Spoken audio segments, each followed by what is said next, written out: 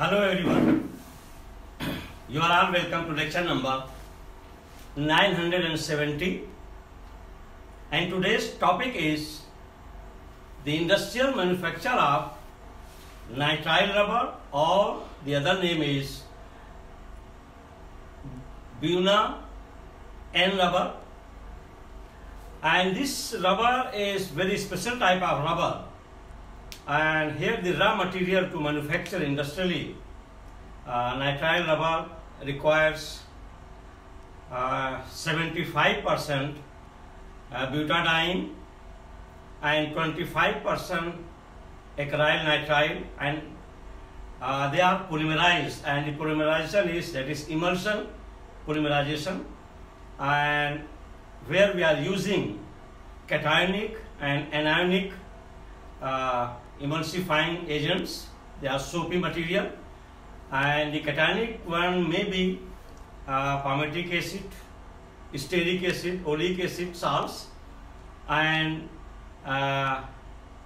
anionic material can be benzyl sulfide. And here the vulcanization is done in presence of sulfur by using accelerator. This rubber, that is nitrile rubber or Buna-N rubber, is highly resistant to heat, sunlight, atmospheric oxidation, and it is strong, but its tensile strength is low because it is containing butadiene, that is irregular, branched one, and because of that reason the tensile strength is low. And once we are increasing the percentage of acrylonitrile, the tensile strength can be increased, and this rubber is mainly used for high altitude aeroplane part material to manufacture all those things, gasket, and some special type of tanks, and some pots, some vessels for the use to carry the oil and petroleum, because it is very strong and stable, and it is having very high quality because it is extremely resistant to heat and sun. That's why for multi-purpose it is used.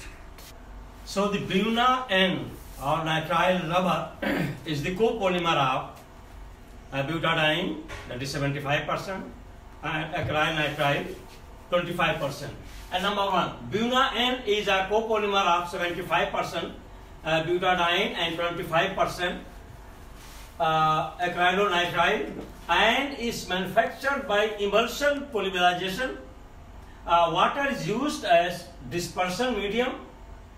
Soaps of the fatty acids such as olive oil, mustard, and palmitic acid, that is cationic emulsifying agent, and anionic one is alkyl benzyl sulfonate, are used as emulsifying agent. And of course it is manufactured by emulsion polymerization. So emulsifying agents, whether it is cationic or anionic, they play very important role. That's acryl sulfonate are used as emulsifying agent. Cumene hydroperoxide is used as polymerization initiator. I mean, the cumene hydroperoxide will initiate the polymerization reaction, and that is called polymerization initiator. And iron, that is Fe positive 2 salts, are used as polymerization promoters in a small amount, and Na2P4O7 is used as complexing agent. Here hydroquinone are used to stop the reaction as per our desired. So hydroquinone is used for that purpose, that where and when to stop the reaction, because whatever is our desire according to that we are using. And these are known as polymerization terminator. Number 2, that is properties of Buna rubber or nitrile rubber. A, it possesses excellent resistance to heat, sunlight, ions, acids and salts, but is less resistant to alkalis as compared to natural rubber due to the presence of cyanide grouping, that is CN, due to the presence of acrylonitrile in copolymer. The resistance to acids, ions and solvent increases. B, Buna-N rubber is low in tensile strength as the chain structure of polymer is irregular, like SBR, that is your butadiene styrene combination, that is your SBR rubber. The tensile strength is increased by adding reinforcing fillers.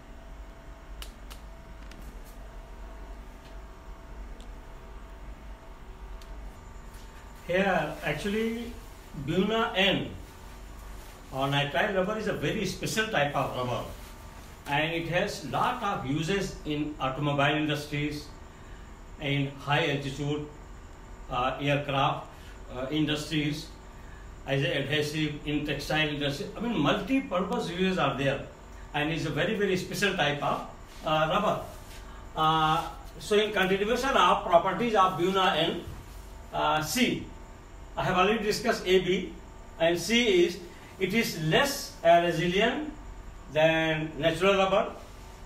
Abrasion resistance is satisfactory in Buna-N, and heat resistance is satisfactory. D, in these polymers, I mean Buna-N, the phenyl group of styrene in Buna-S, actually Buna-S means that is SBR rubber. So in SBR rubber, styrene is there. So that styrene is replaced by nitrile group. And that nitrile group is more polar. So here the phenyl group of styrene in the Buna-S, that is phenyl, and phenyl is replaced by nitrile, and nitrile is very polar as compared to phenyl. In nitrile group of acrylonitrile. E, the freezing point also increases with the increase in nitrile content, as iron resistance also increases with increase in nitrile content. So once nitrile content is increasing, means the polarity is increasing, and with that increase in the polarity of Buna-N, its resistance and other properties, resistance to solvent and ions also increases. With increase in the nitrile content. It is necessary to compromise between low temperature and ion resistance. F, Buna-N can be vulcanized with sulfur, as in the case of SBR rubber, and vulcanized nitrile rubber is more resistant to heat and aging. So once this Buna-N is vulcanized in presence of sulfur, its quality is very much increased, especially the aging and towards heat. Then the temperature rubber and may be exposed to high temperature. When properly vulcanized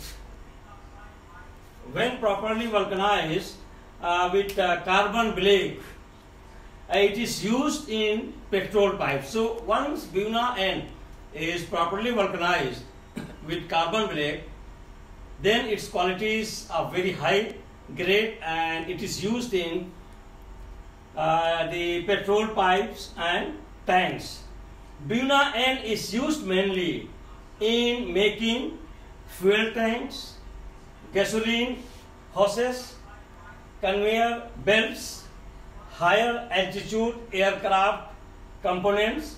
It is also used in tank linings, gaskets, printing rollers, adhesive, air resistant foams and automobile parts. In the form of latex, it is used in impregnating paper, textile and leather.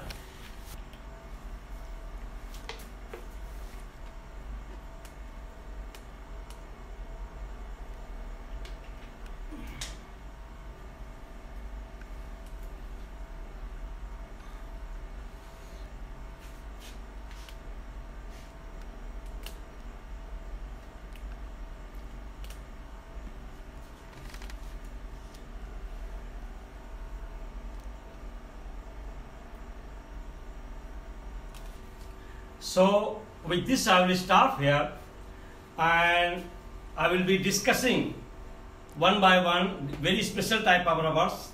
So in the next lecture I am going to discuss about butyl rubber and some others. Once again, thank you very much for watching the lecture.